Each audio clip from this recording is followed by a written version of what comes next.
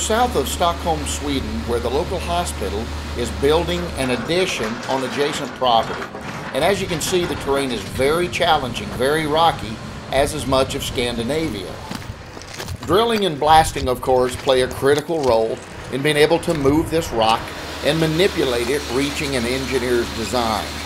Here we see a blast hole design on CAD, in this case Carlson desktop software, and this design file can be loaded into Carlson's drill grade system that outfits the drill. There's a computer, the software, an array of axial sensors by Transtronic AB out of Sweden, and GNSS positioning to give us heading and allows us to monitor the complete articulation of the drill. This way the operator can navigate to the design hole, then position the mast in whatever angle to accurately match the engineer's drawing.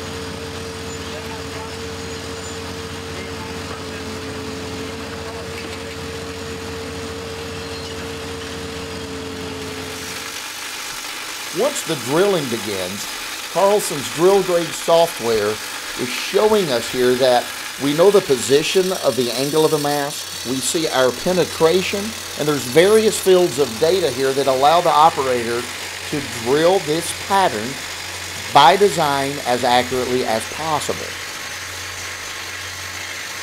By accurately matching the engineer's design, we get optimal blasting, which means optimal fragmentation, that makes the material more productive downstream when removing it. The next step after drilling, of course, is to remove all of the equipment from the site. We can see the GPS systems on the two drills here. And then the site, or the blast area, is covered up with tarp. It's covered up with old tires, just to lay across the top of the blast area to reduce the amount of fly rock as a result of the blast. Again, this is in a populated area near the existing hospital.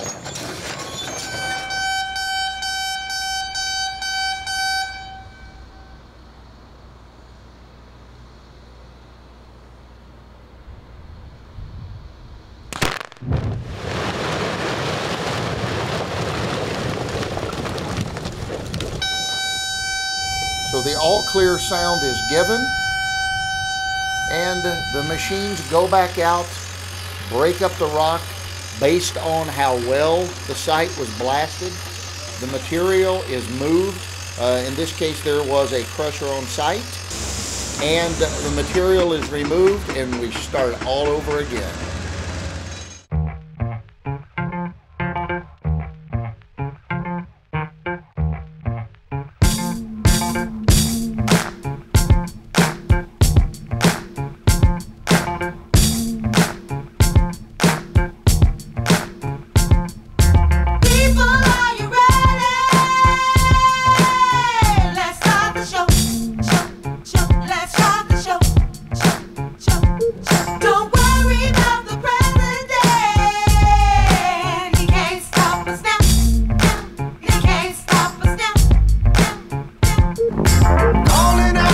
Every group, we gon' make this shit happen right.